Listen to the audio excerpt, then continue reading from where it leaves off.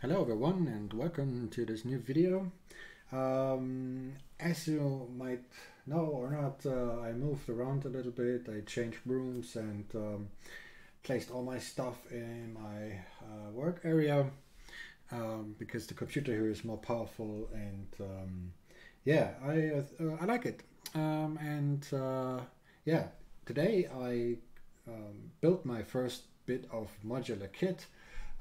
It's basically a breakout box of some sort that works with my sound card and gives me 8 DC coupled outputs. And with those, I can talk modular from my DAW using a plugin.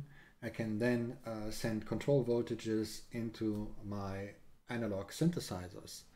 So basically, I created a bridge between digital and analog and can now automate and record movements and modulations on the hardware, which is amazing. So I prepared some patches here. But first, let me show you the box and how it works. It's that little black thing back there with the weird decal on it. As you can see, it has 8 cables currently going out, and it's unfortunately I don't have them all color coded now, but yeah, I guess I have to buy 8 packs of cables or maybe use stickers. I'm not sure yet. So yeah, okay, that is the box, and when I move now, I created a little patch here inside Bitwig, and just for a short demonstration, you can see the lights go off when I do something here in the DAW and move the knob. So that's very helpful because then I can also see where a signal is coming out, and yeah, it's pretty nice touch that they added that. The module itself, by the way, is from Expert Sleepers. It's the module ES-3. They also have a bigger one and one that also goes in the other direction, so you can actually receive control voltages in your DAW. But yeah, this one is the output only version, and since I have 1616 interface, for me was the next logical evolution, basically, because it has 8 analog outputs. Now I attach this digital cable here, and now I got 8 additional outputs. And let's look in the software. Let's go into the settings, and this is how it looks like. Here's my device. It's also Behringer FCA 1616.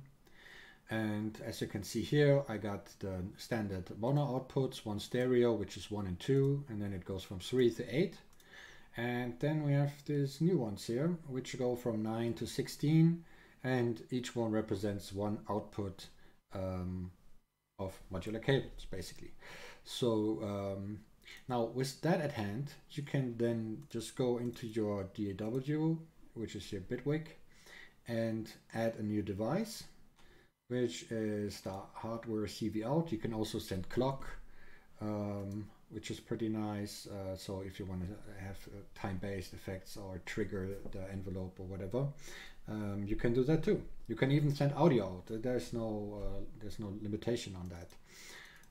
For example, if you wanted to have some interesting sound mangling modules, then you can just send in a sample and have fun with that. Anyway, so what I want to do here, or what I did, I prepared some patches here. I went into the frequency modulation to control the filter cutoff frequency. I added 2 cables for the shape CV. That's the there I can select the waveform, and the other one I haven't set up yet, but that says pulse width. Okay, so let's see how that behaves. Let's start a sequence. And now when I move the knob here, you can hear the sweep.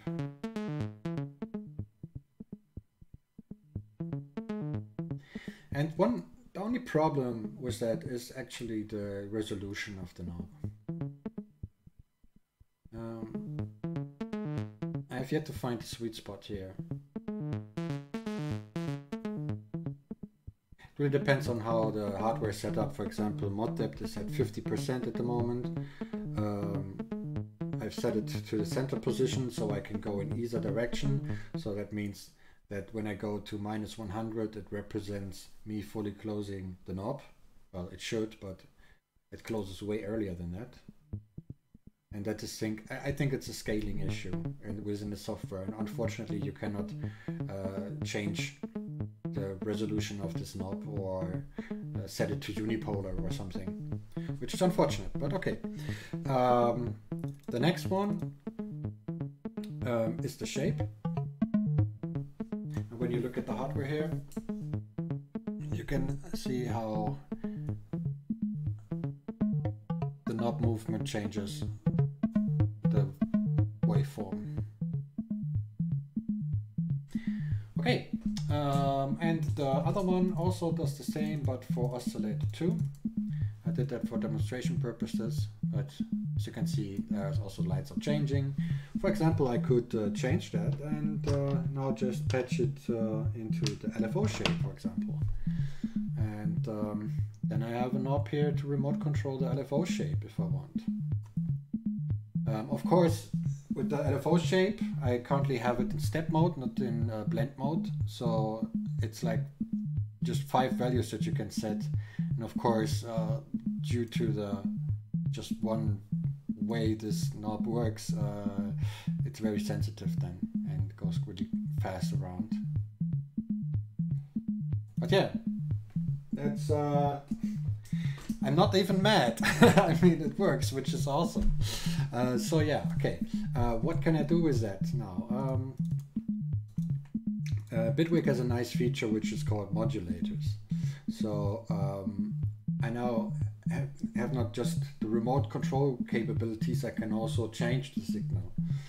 For example, I can make it random, or I can just add an ordinary LFO here, which is currently node triggered. So let me make it free running.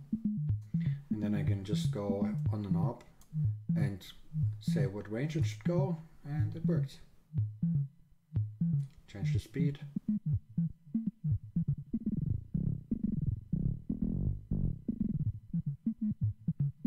Shape.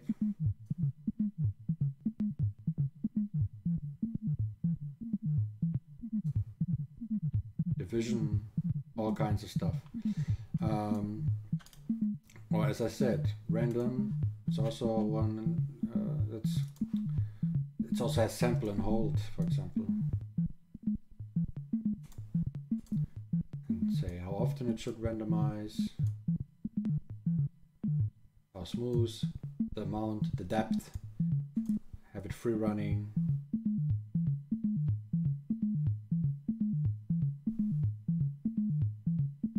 Now it goes down again. Yeah, so yeah, that's some interesting stuff that you can do here. And now, as you can see, I put it here in the FX chain of the hardware instrument. And what I then did was I mapped them. In any device in Bitwig, you have this little wrench here. And then you have 2 types of pages that you can set. One is device pages. These are available for all instances of this device, as it says here. That means you can map all controls that are in this one particular VST. You cannot map stuff that is outside of this device. So for example, the FX, you cannot map it here. You have to map it in the perform section or the preset pages, so they call it. Yeah, and as I said, I mapped this to be the LFO control, LFO shape, so I can say LFO shape. And now, which is awesome, since I have it now mapped here, I can go to my MIDI controller and go here to the hardware controls. And now I got them all labeled here and can use them.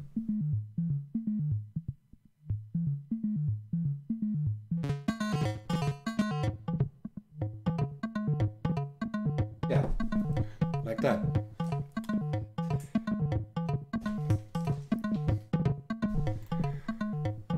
Yeah, and this is just one way. That sounds like it's pretty straightforward way of mapping, but I just wanted to show you how far you could integrate one synthesizer with those 8 outputs. There's plenty of other patch points that are interesting. I haven't even gone into the pulse width, for example. So let's set the shape to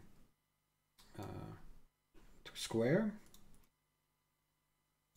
and duplicate this hardware CV. Select the remaining output 8 here, and now I can control the pulse width. Let's hear it.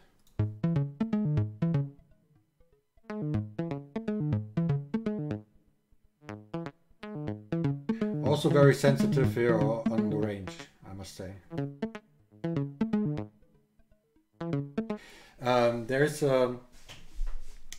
There is extension from Expert Sleepers, which is the company that made this module. It's called Silent Way, and I think it cost about $19 or something. And I think I should really check it out, because I'm sure they also have they also have a possibility to adjust the range that the knob can go, and this would allow me to fine-tune them for each specific control that I'm interfacing. For example, like I said earlier, with the LFO, it just has five settings, and I got a range from 200. It could be much broader than that. But yeah, it works. So I can modulate the pulse width here if I want. Use a beat LFO. Bipolar.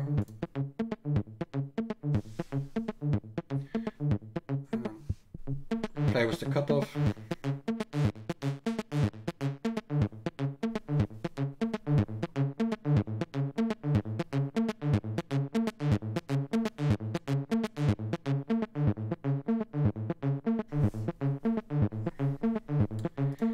Something like that. Yeah, and that's basically it. That's what I wanted to do with this little box. And I mean, this, as I said earlier, it's a pretty standard way of mapping, but I personally wouldn't fully configure one synthesizer like that. I mean, okay, I could say, okay, these 4 are always a map like this, and I could save it, but I think I will use them wherever I see fit. Just duplicate them, and I mean, it's control voltage that is modulated. I mean, I could just take this LFO that is currently controlling the pulse width and put it anywhere else I like. For example, here in an oscillator mix, whatever.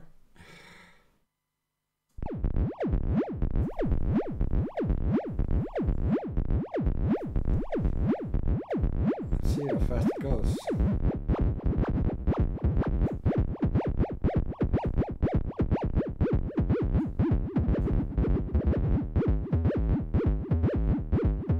That sounds interesting.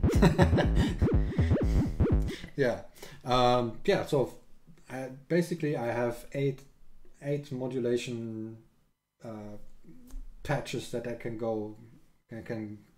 put anywhere I like, and yeah, and remote control as well, and record the automation. For example, when I'm recording for track, I can record the filter sweeps and have and edit them later on. If I, for example, move a break to a different location, I basically don't have to bounce or track my synths. I can just let them run live. Everything happens live.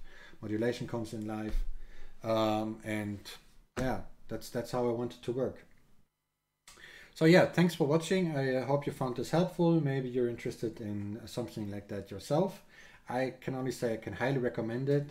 There are many more possibilities than what I've shown here.